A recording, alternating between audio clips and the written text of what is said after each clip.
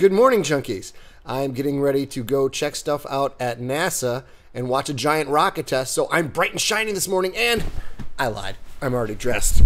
Getting ready to go NASA, so of course, gotta have a Star Wars shirt on. NASA is obsessed, making sure we have enough snacks for this trip, so I've got my snacks packed and we're ready to go.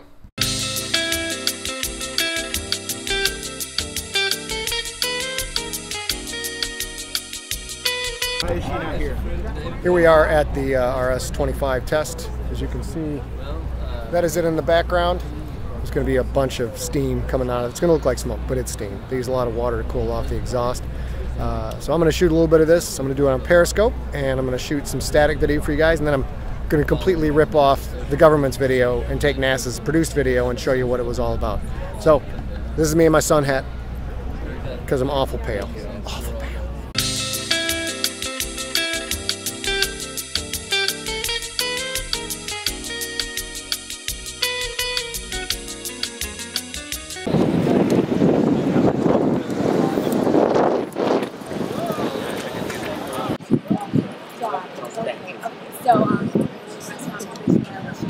Sorry about the telephone pole, guys. Nothing I can do about it.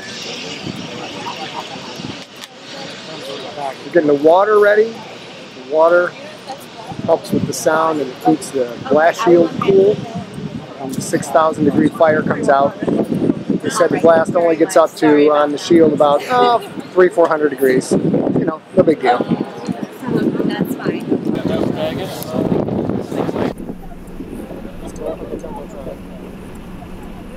Share this, tweet this.